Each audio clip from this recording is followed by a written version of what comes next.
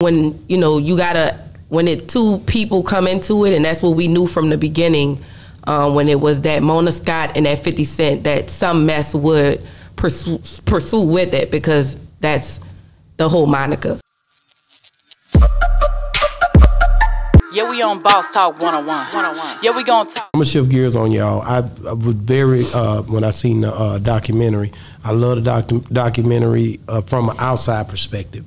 How did you, and I ask her because me and you already talked a little bit, but how did you feel about the documentary and how it portrayed your brother and turned out? So I didn't particularly watch it. I've never seen it. As of today, I have no interest in seeing it. Really? I just, for me, I feel like it's a form of betrayal. For me, you don't seek out people who people have said harmed them in any way or any form or fashion. You didn't do it for any of the other people. You didn't go get NBA Youngboy for King Von. Yeah. You know what I'm saying? Like, you didn't go get Lil Tim for him. I get it. So, you know, to go, I just didn't care for that. But I mean, it's a part of literature. It's a part of journalism. Yeah. You have to get all sides of the story for it to be equal. Exactly. So, you know, that's cool. I didn't particularly care for some of the people who were added onto the roster. Money Mike Willis, don't know my brother. You from way on the West Bank. The Fat and all that guy, you wasn't even during that time.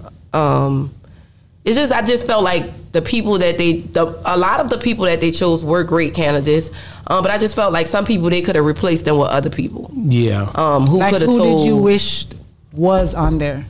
I wish they would have got Mac. I wish Mac would have been on there.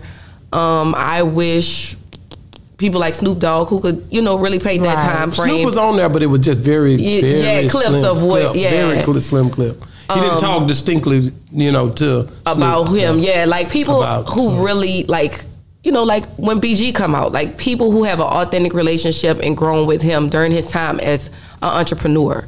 I didn't really care too much about the No Limit time frame, because I don't think at that point he was really, he was a great artist, but he was really a phenomenal artist when he went into his own path on music. That's what I was gonna say. Yeah, you gonna say the same thing? Yeah. I think that should have been capitalized more, and that's what we really, so it really upset me because I pushed hard for my family to participate in that, because I really wanted people, and it really still stood, because I wanted people, I asked of them that we let people know who he was, that people could see what he looked like, his face.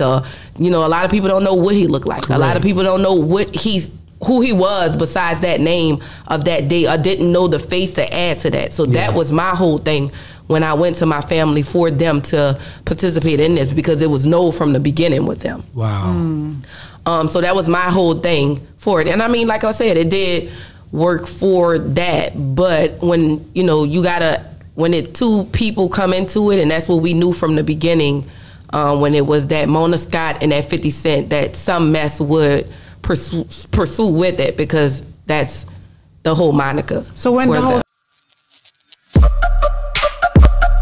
Yeah, we on Boss Talk 101. Yeah, we gonna talk.